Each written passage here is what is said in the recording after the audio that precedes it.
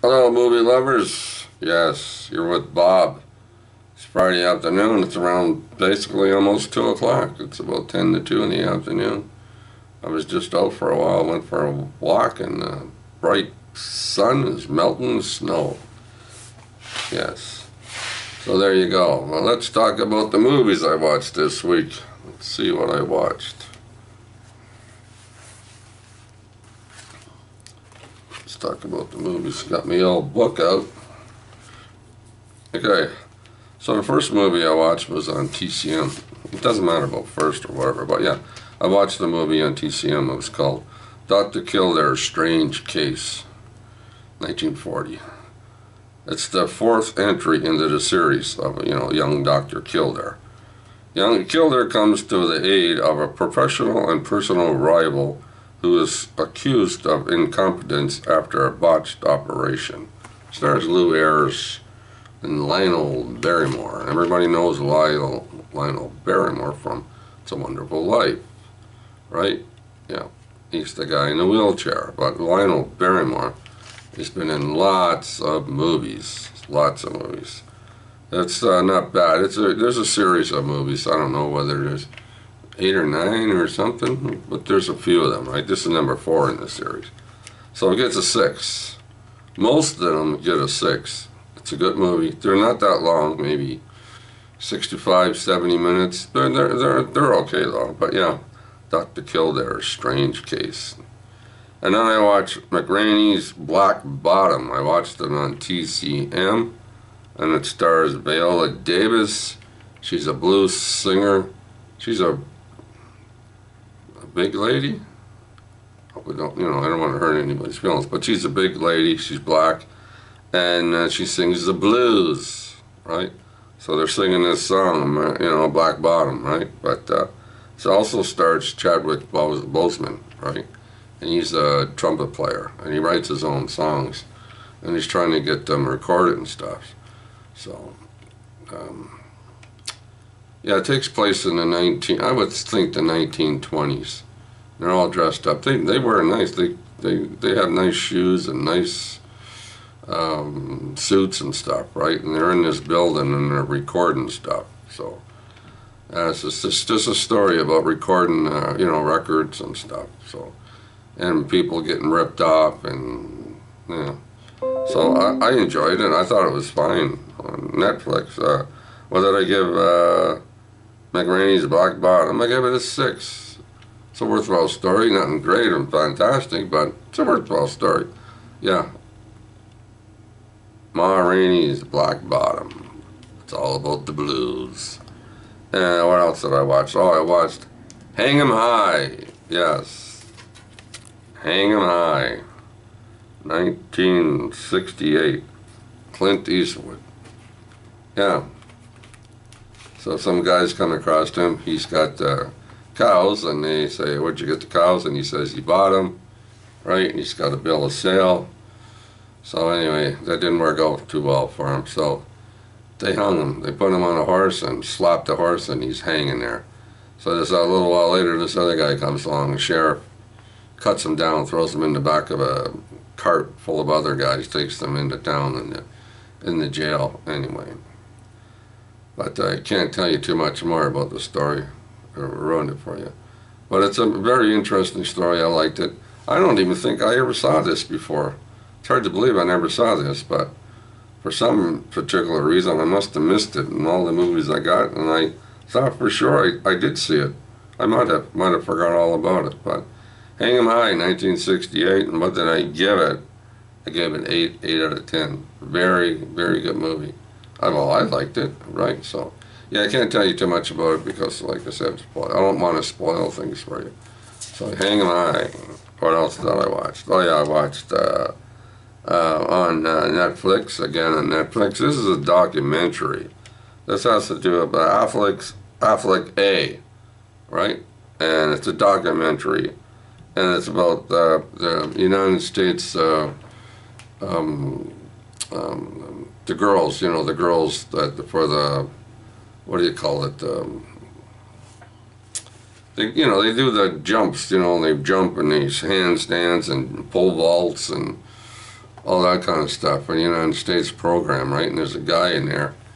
There's, well, a few of them, but there's a guy in there called Nazar or something like that, and he's been there for a long time. But you know, as years go by, right? I mean, the girls, they get molested by this guy. Basically, that's what this document's about. Getting molested. I'm writing a pedophile, this guy, and stuff. And it took so many years. And there were even complaints about him, but nothing became of it, right? So, very interesting documentary. I gave it an 8. Either early enjoyed. It was very interesting, right? There's more to it after this too, and this guy, there was other people too, eh? So they were looking into him. One guy they were looking into just a little while ago, they got him and they arrested him, and he took his own life. So, yeah. What else? Oh, I watched Make Way for Tomorrow. Now, this movie is from 1937, right? And it stars Victor Moore. 2 old people have to move out of their house. And they basically have to move in with their 4 or 5 kids that they have. They think they could move in, right? But basically, none of these kids really want their mom and dad to live with them, right? I mean, that's basically what it comes down to. So when the dad goes and lives with one of the daughters, and the mom goes and lives with one of the sons. But if you're going to watch this movie, you're going to have a box of Kleenex sitting beside you. Because this is a goddamn tearjerker. Well, this is my bookmark. So, $50. Like, anyway, let's read what it says about this movie in this book. You see this book? I have this book. Leonard Maltin's classic movie guide. More than 9,000 movies. Of course, I don't have 9,000 movies. I don't have, you know. But, no, I don't have 9,000 movies. I'll never have 9,000 movies. I doubt it very much. Well, let's read what it says in the book. Make Way for Tomorrow, 1937, 92 minutes. It's got 3.5 stars. So that works out to be basically a 7, okay? Myself, I gave it an 8, because I really like it. So here's what it says. Directed by Leo McCarey. He directed a few other movies, of course. Stars Victor Moore, Bella Bondi, Faye Banter, Thomas Mitchell, he was in Fighting Sullivans as the dad, Peter Hall, Barbara Reed, Louis Beavers, sensitive film of elderly couple in financial difficulty. Right? The guy hasn't worked for a few years and he's old. Nobody wants to hire him.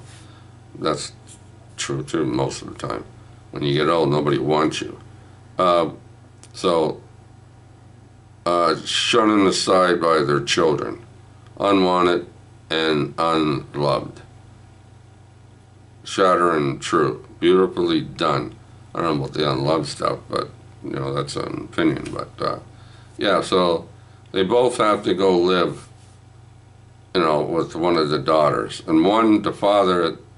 Oh, I can't tell you that. No, I can't tell you that one. So not to spoil it for you. So. No, so basically it's about 2 old people and their 5 kids. Yeah, so I gave it an 8. Make Way for Tomorrow, 1937. All right, what else did I watch? I watched Red Riding Hood. Yeah, that's Make Way for Tomorrow. Right, and Red Riding Hood from 2011. Amanda Seyfried? Fried? Wolf attacks people in a village. This is wolf, big friggin' wolf, right? Attacking people, right? And they basically get around in the village at nighttime and lock their doors and stuff like this. So this wolf kills people. And then this guy, the Lord guy, or a guy with the cross on, comes into the village. He's going to kill this wolf, right? So he's out there running around trying to kill people. In the end, he takes people and he interviews them. Yeah. He interviews them. He wants to see if they're the wolf or not. And he searches people's houses, and it's anyway, I give it a 7. It's all right to watch. And then I watched The Passion of Joan of Arc, which is a silent movie from 1928. Now this is only the trial. She's sitting in court, and all the judges are talking to her, it's a trial, right? So we all know what happens at the end of this movie, or most of these do. Yeah, so that's, I gave it a 7. It's a very good movie, silent movie, and the music's okay, you know, violin music and stuff like that, so it's okay for that. So The Passion of Joan of Arc, very good. Gave it a 7. And then I watched this, Tenet, right? I watched Tenet. 2018, John David Washington and Robert Pattinson, our next Batman. Right? So this movie has to do about now and the future kind of thing. Like, and you go back in time and or go back to the future. And to tell you the truth, it's a 2.5-hour movie, right? And I got a little bit confused watching this movie. Now, I don't know if I'm the only one that got confused with this movie or not. I don't really know, right? So, but I liked it just because of some of the action. But to tell you the truth, I fully did not understand it. You know, that's part of it. So, I don't know. So what did I give it? I gave it a 7. So, you know, maybe if I watch it again, but I don't know, 2.5 hours. For 2.5 hours, I kind of got it a little bit, but most of it was like, are they here now, or are they in the future, or are they running backwards or forwards, or yeah, it's a little confusing. So I gave it a 7 just because I liked the movie, but it probably would have been a little higher if I fully understood it a little bit more, right? So I hope I'm not alone in this. All right, people, that's not that many movies, but I watched this week, and I'm getting around to watch some more.